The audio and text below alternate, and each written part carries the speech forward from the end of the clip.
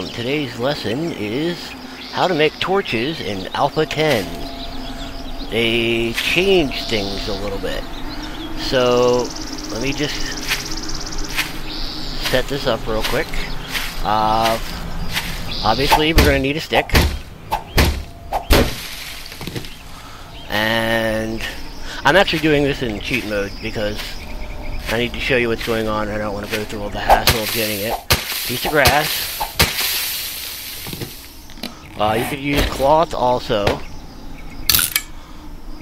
But you need tallow. And you may be asking yourself, well, what the hell is tallow? When you kill a pig, or a deer, or a bloated walker, you get animal fat. You put the animal fat in the cooking pot on your campfire, and you get tallow.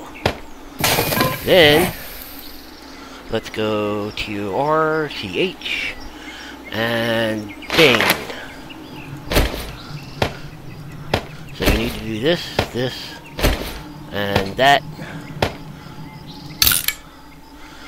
So it's the same recipe, only now you need tallow to do it. And so you need to kill a deer, or a pig, or a bloated walker, and get the animal fat. Then you need to cook the animal fat into tallow, and then you can use the tallow to make torches.